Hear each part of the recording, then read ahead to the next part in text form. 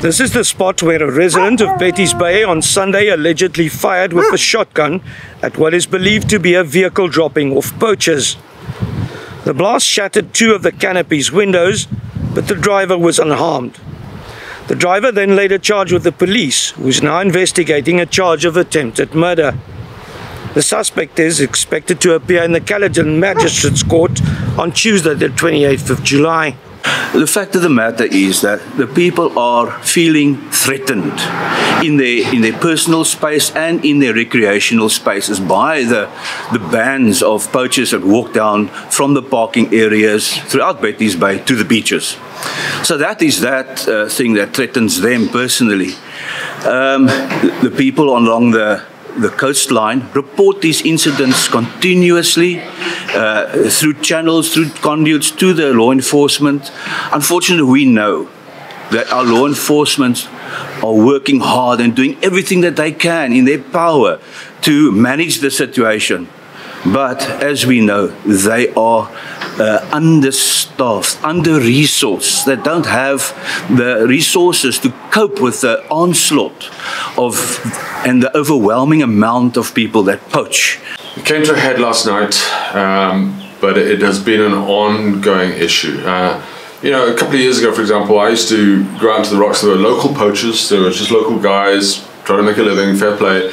And I used to talk to them, sit and talk to them. The whole thing has changed right now. It's very much a gang type scenario. The poachers have become more obviously aggressive, more dangerous, I would say, probably to us. We feel threatened as a community.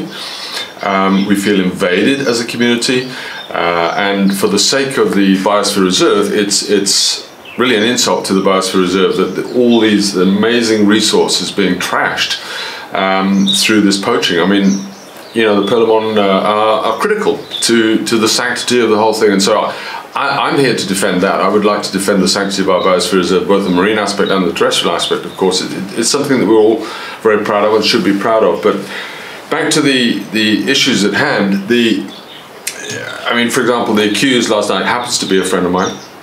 And I remember even probably about 2 weeks ago now, he told me, for example, how the poachers used a vehicle as a weapon and actually hit him. I mean, this is an ongoing thing. It's a build-up of a lot of tension.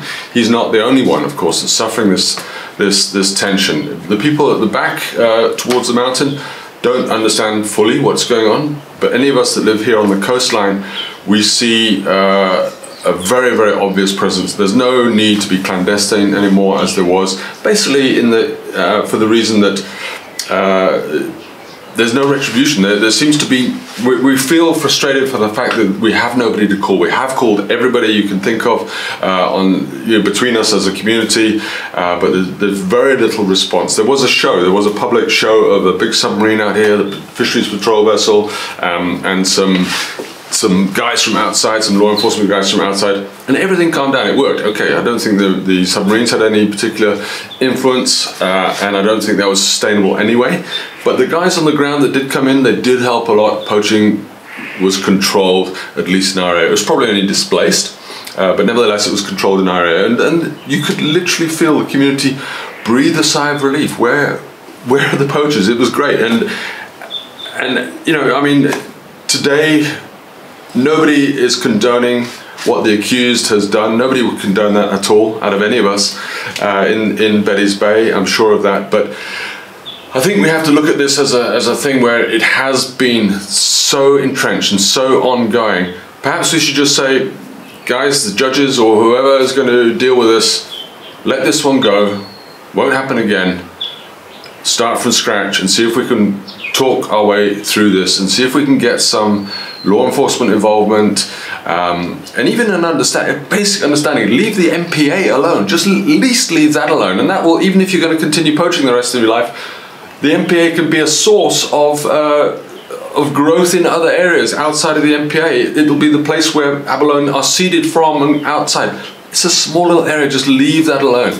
Give us the peace that something is left for all of us.